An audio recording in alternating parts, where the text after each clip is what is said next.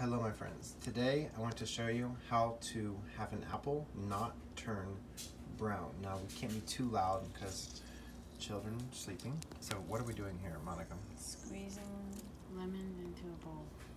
I'm going to add water to it.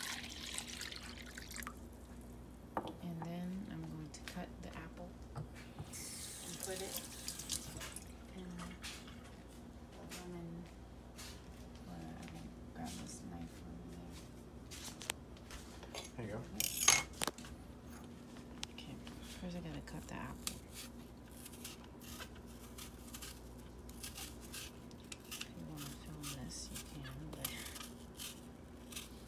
So how long does it sit in the lemon water?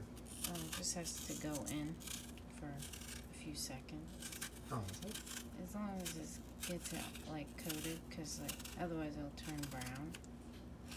And the citric acid in the lemon juice like kind of preserves the outside, so it prevents it from getting brown. Okay.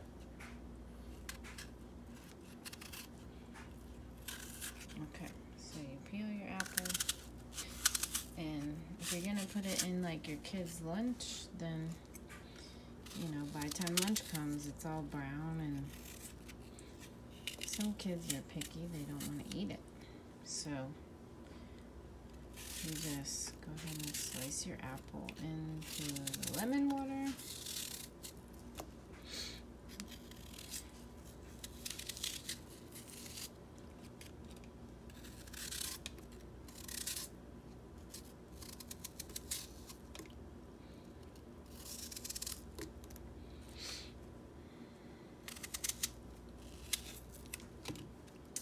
It makes it hard to eat apples when your kids get to be about 6 years old because they lose their front teeth.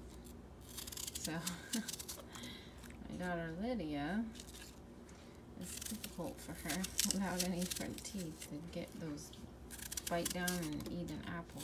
So it's nice for her to have them cut up. And there we go. You just make sure like they all get like a little bit coated in an apple, in lemon water, and then you can take them out and put them in your container. So do they need to be rinsed off with the water or anything? Oh no, if you rinse them off, then you get the lemon juice out. So you don't want to do that. But you could dry them off, like if they're just like a little too moist, you can dry them, but they'll still have the lemon on there. So, and that is it.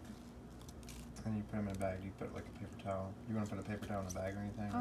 Probably not for apples. No. Alright my friends, if you like this, please subscribe, please turn on notifications. Love you all, you're amazing. God loves you, He has a plan and purpose for your life. Thank you all so much for watching, and bye.